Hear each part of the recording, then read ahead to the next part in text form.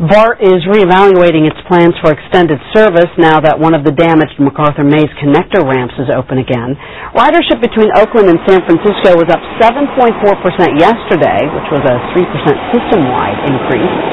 BART has been running longer trains more frequently, but could resume its normal schedule as we get closer to the reopening of the 580 ramp. Simon Perez is at the work site yet again, where the company hired for the rebuilding project is shooting for completion in 25 days. That's ambitious, isn't it, Simon?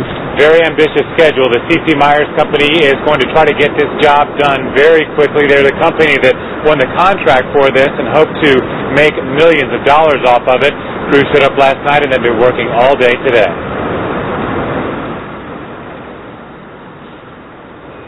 Quickest schedule. That's how C.C. Myers won the contract to fix the 580 connector, the broken upper deck in the MacArthur Maze. The first order of business, repair the tops of the support columns that were damaged when a piece of the connector came crashing down in the gas tanker truck fire on April 29th.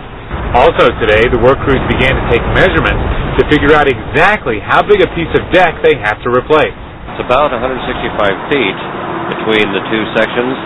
But when you're talking about putting in a new freeway section, you have to know exactly down to the last millimeter what kind of distance you're talking about. The freeway is rebuilt in a sequence. First, the concrete and steel columns, then the horizontal concrete vent cap, then the steel girders, and then the roadway. If you drive along the now open 880 connector, you'll see workers over the freeway rushing to get the 580 connector job done.